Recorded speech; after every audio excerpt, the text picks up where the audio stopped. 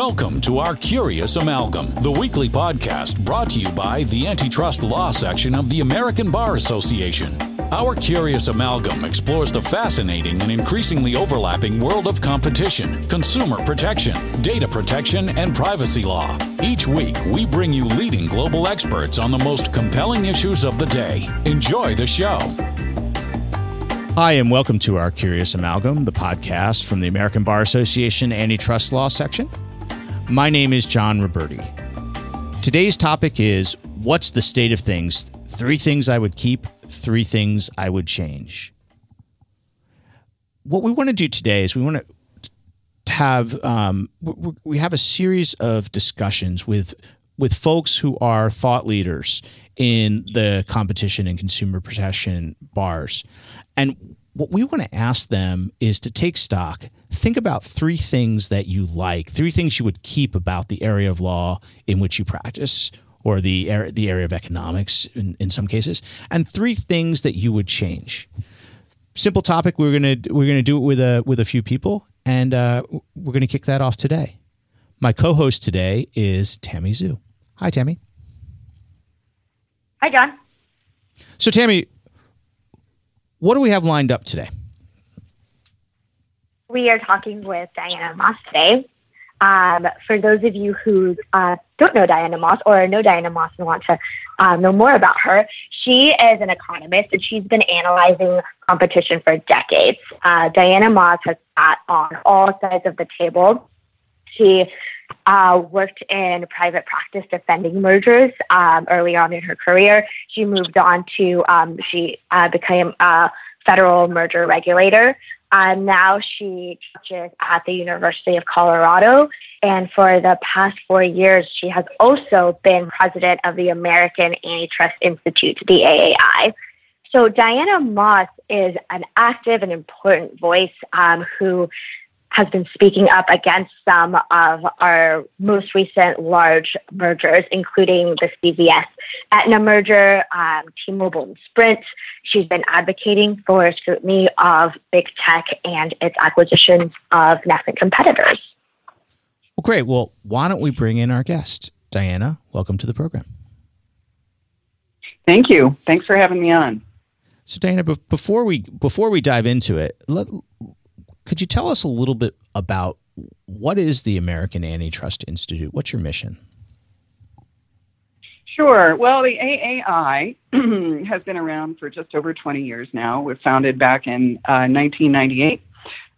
We are the leading research, education, and advocacy organization devoted to promoting more vigorous competition in the interest of the competitive process, of consumers, workers, innovation, our market-based system. And we accomplish our goals and our mission through a number of programs. We have an amicus program. We have a policy and economic analysis program. We're very active at the agencies and sector regulators and the courts. And I think have served a very, very important purpose in promoting the importance of antitrust and stronger enforcement during a very an increasingly difficult time. Well, great. So why don't we dive into our topic today, which is 3 things I would keep, 3 things I would change. And let's start with the keeps, the things that you like.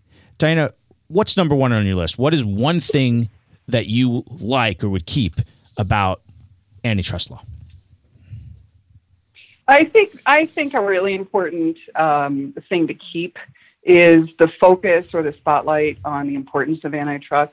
It's a small, esoteric part of the law in the bigger scheme of things, but it's really vital. It's vital to supporting our market-based system for making sure that conduct and consolidation in markets is within the parameters of the antitrust laws. And I think we see that in a number of current cases.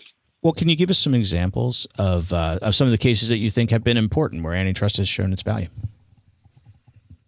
Sure. So take the Sprint T-Mobile case, which is sort of ongoing right now. That was what we call a 4-to-3 merger, where there is quite a bit of evidence that shows that 4-to-3s are very likely to produce adverse effects, higher prices, lower quality, less innovation.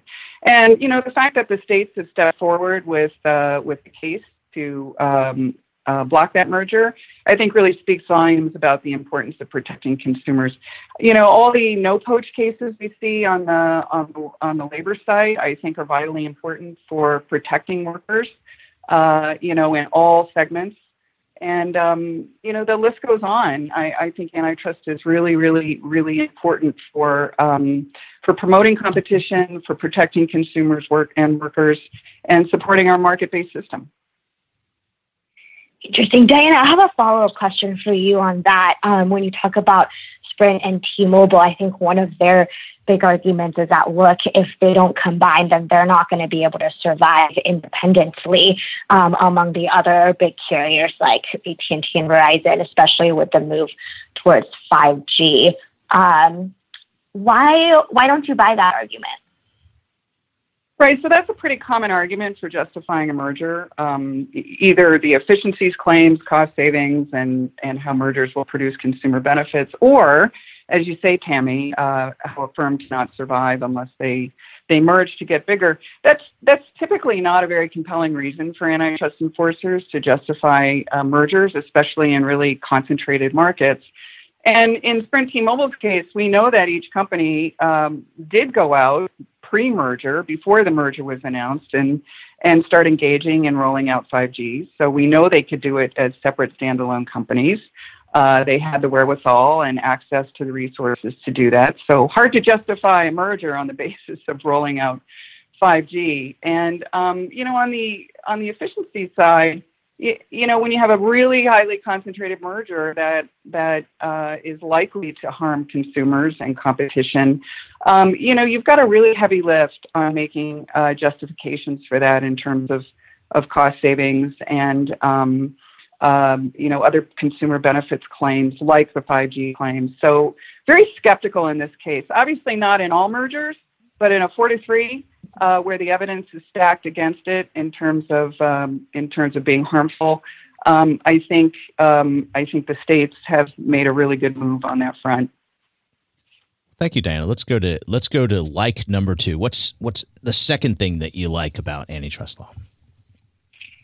Yeah, I think what I like about a second thing I like about antitrust law, particularly in this era that we're living in, where there's a big debate around antitrust and the role of antitrust and possible reforms, is that good antitrust enforcers, good antitrust practitioners really continue to see the bigger picture. So, oftentimes the media gets diverted onto particular topics and into particular sectors. Big tech would be the one that we see the most, that gets the most airplay. But I think it's really gratifying that the antitrust community continues to see the importance of enforcement across all 3 areas of the law, right? Mergers, monopolies, and agreements, but also across all sectors. Some sectors aren't as attractive as other sectors, but we see problems in healthcare and food and ag and energy. It's not just all about big tech. So I like the fact that the community keeps their eye on the ball and sees the big picture. Diana, why do you think that is? What is it about the community that gives them those kinds of sensibilities?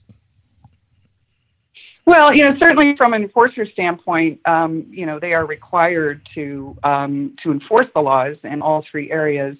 But the agencies themselves have these remarkable staffs of professionals, economists and lawyers and institutional experts.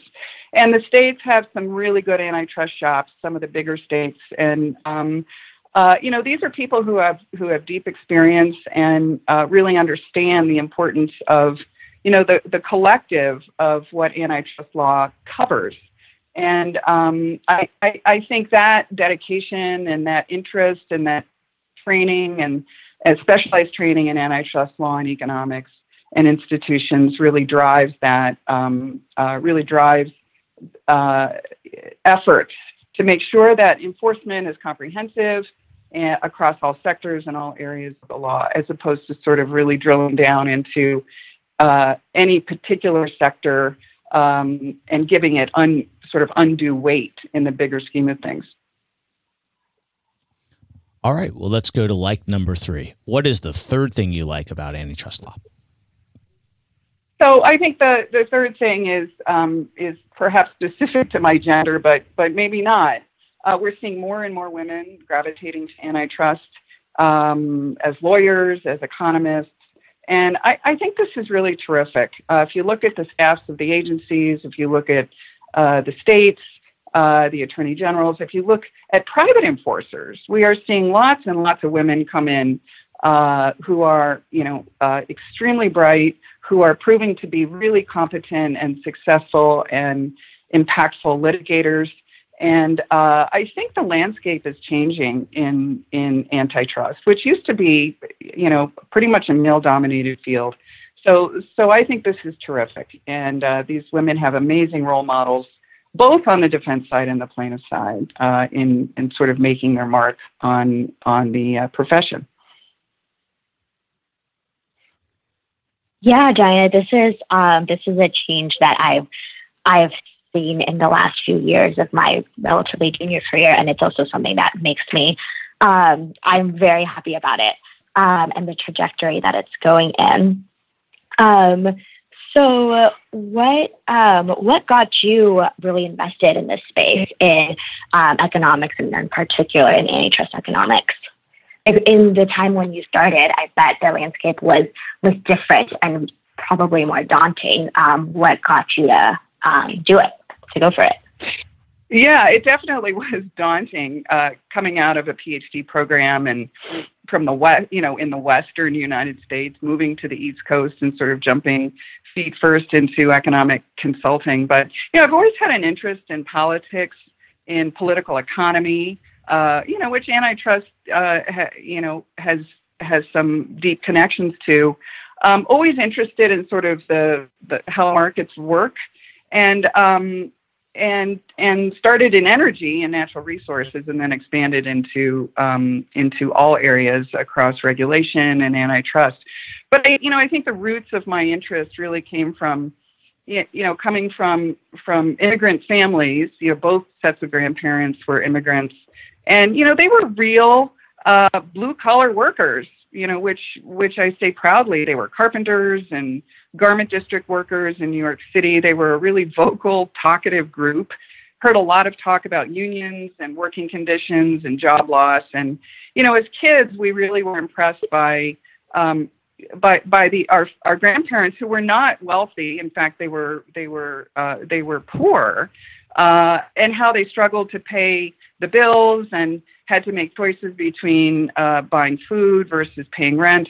And, all of that sort of emphasized the importance of markets and free enterprise and opportunity in the U.S.-based system. And I think that is an enduring value that I carry, and hopefully that others will as well. And that's what's kind of kept me going for years now. So, Diana, I reflect back a few years ago.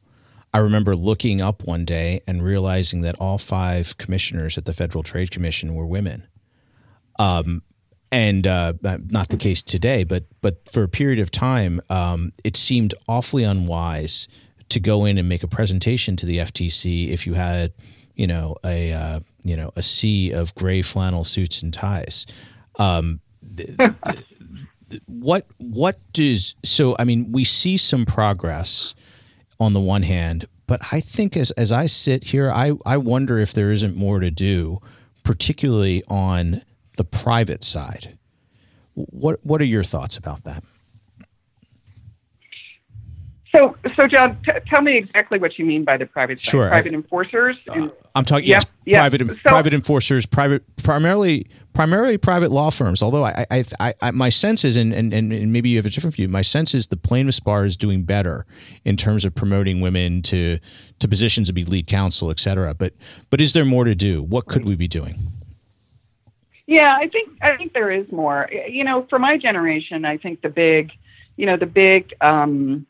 break or transition was going from a world where you were in the office, 60 or 70 hours a week, working on cases, deep into the evening and across the weekends, lots of travel. And it really posed a challenge for women who wanted to raise families, but also excel at their firms and in the government. And choices had to be made. For, back in my day, there were a lot of really competent lawyers, women in antitrust, who couldn't make partner because they wanted to have kids and they wanted to spend time with their families, but they couldn't log the hours, the billable hours to do that.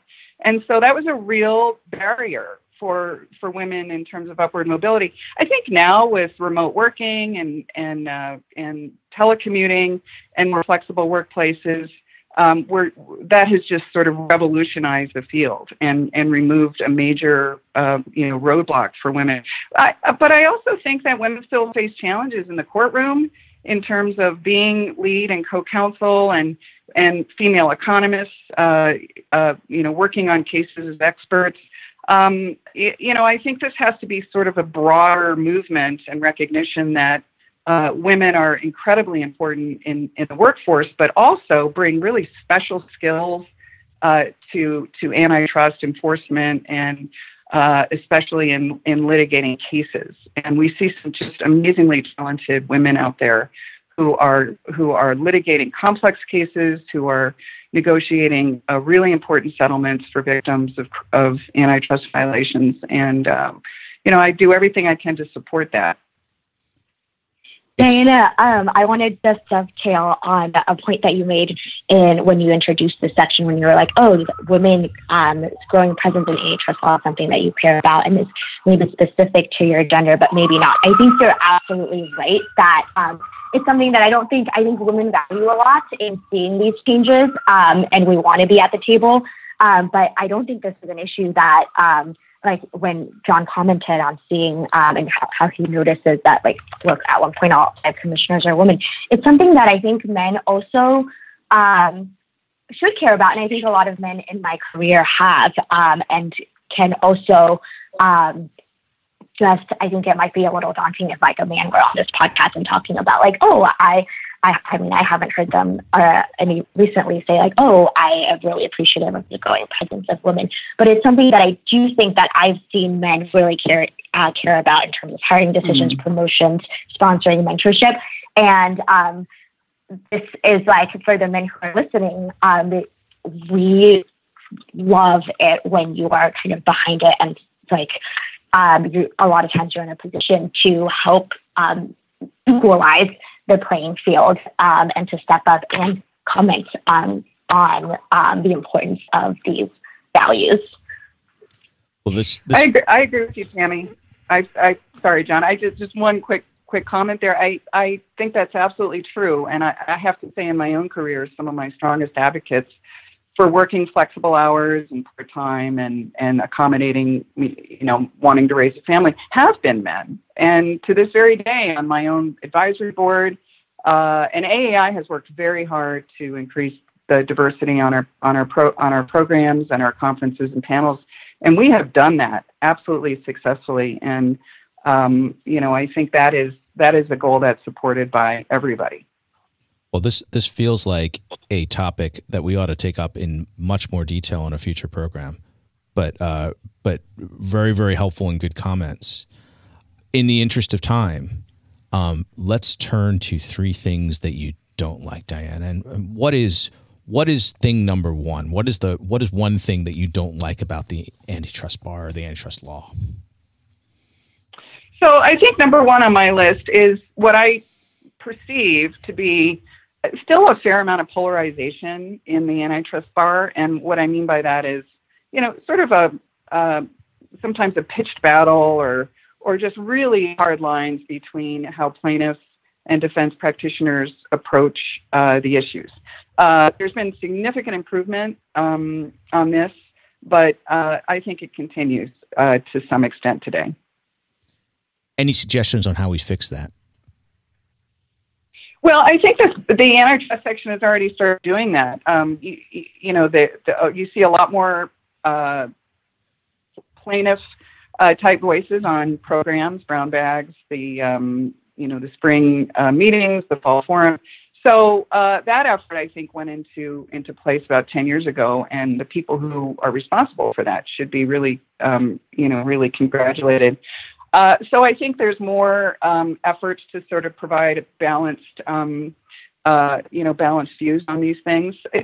It comes out in interesting ways in particular areas of the law and on particular topics.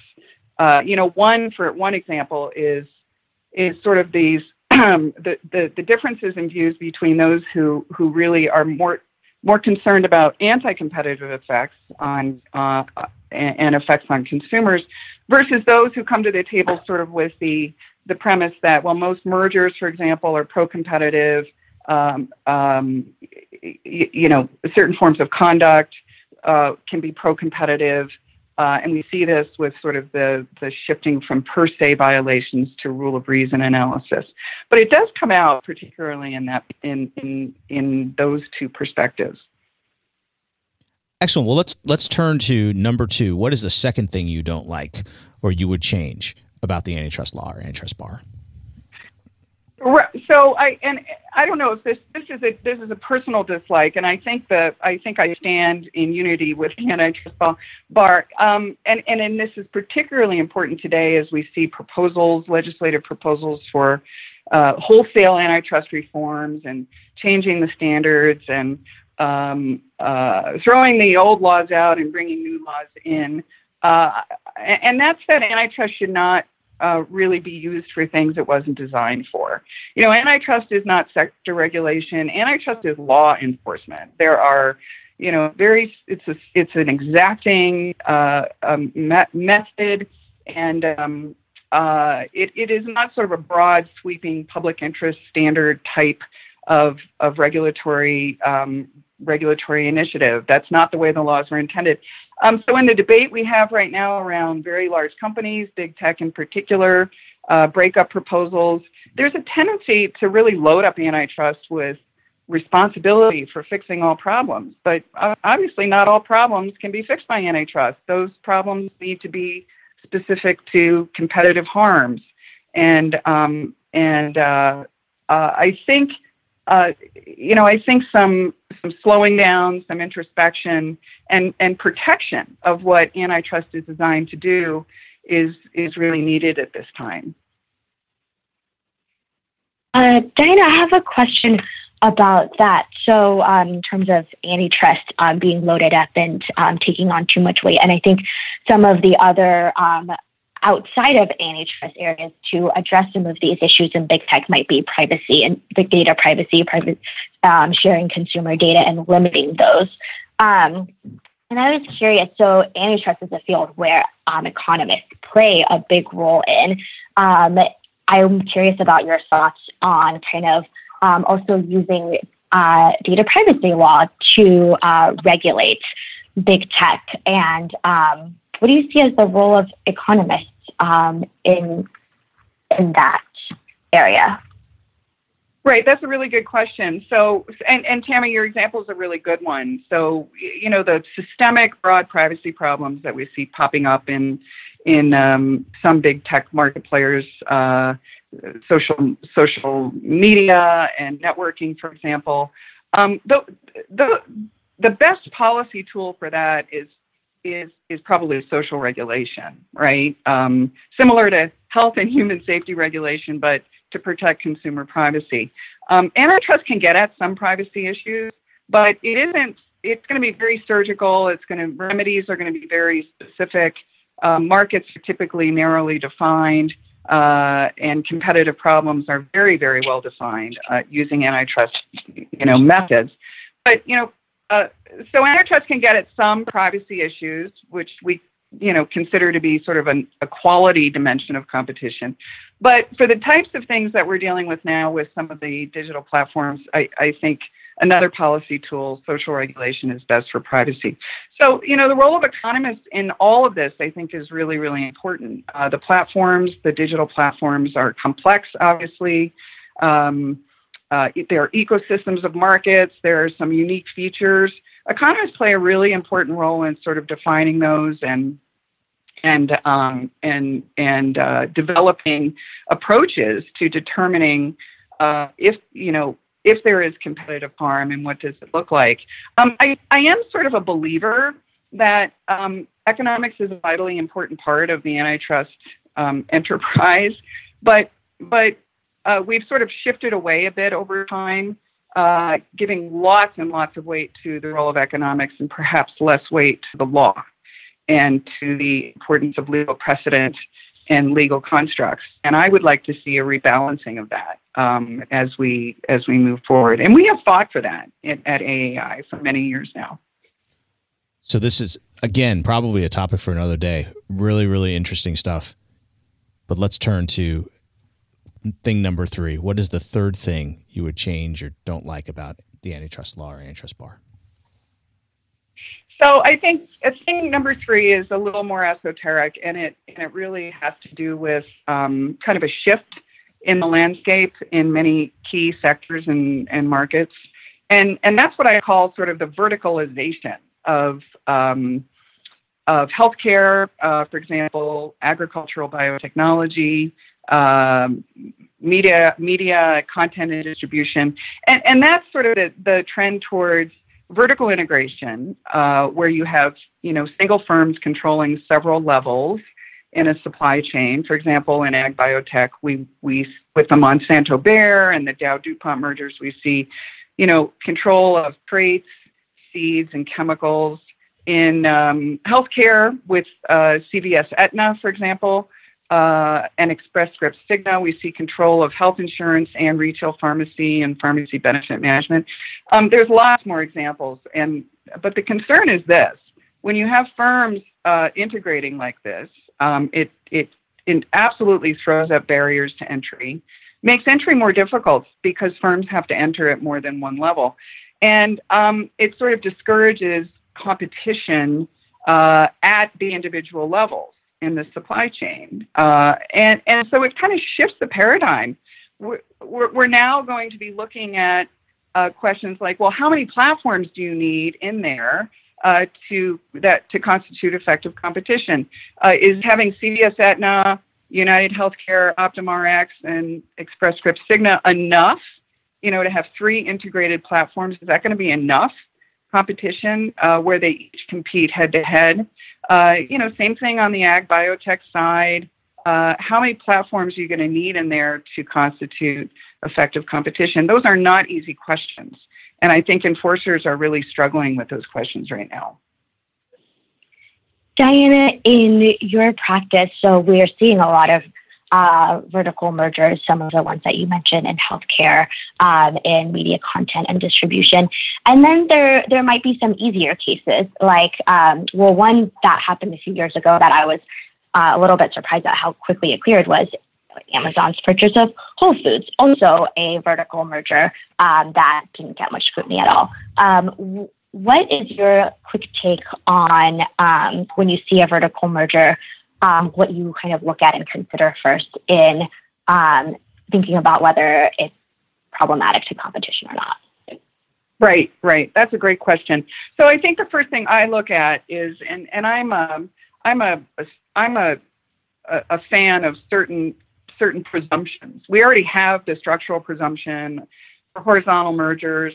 Highly concentrated mergers are likely to adversely affect competition. I think it's time to start thinking about, and many people have done this already, economists and lawyers, about presumptions in other areas.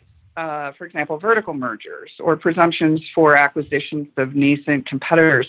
So when I see a big vertical merger, first thing I look at is the upstream market concentrated? So, for example, in CVS Aetna, is the market for pharmacy benefit management concentrated?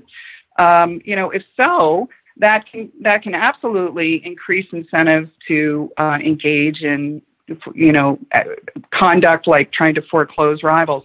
You would also look at downstream markets. So is the health insurance market highly concentrated? And looking at those market structures, I think, is this really, really good information about how concerned enforcers should be right off the bat about whether a merger is anti-competitive or not. And, certainly this popped up in AT&T Time Warner. and the like. But that's really sort of the starting point, I think, for assessing the lay of the land. So that's probably another one that we could do a full podcast on as well.